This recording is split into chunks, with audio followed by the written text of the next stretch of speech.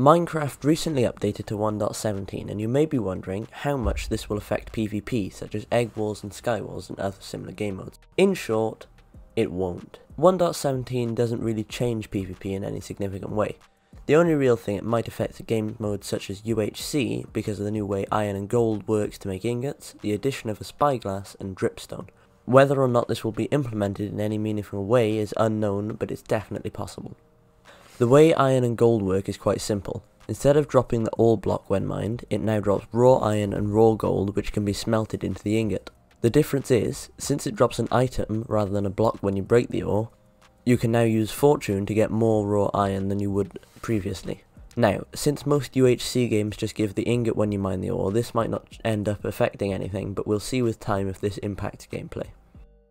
Another thing would be dripstone. Dripstone can be used to make an effective trap, as when someone drops onto it, it deals more damage than a regular fall. This could be used as a simple fall trap, or even something more complicated. Finally, the spyglass. This won't necessarily make a huge difference, as it's just like the zoom mod in most PvP clients. It will, however, make it easier for mobile and console players to see across the map, as good clients for those platforms are scarce. Thank you for watching.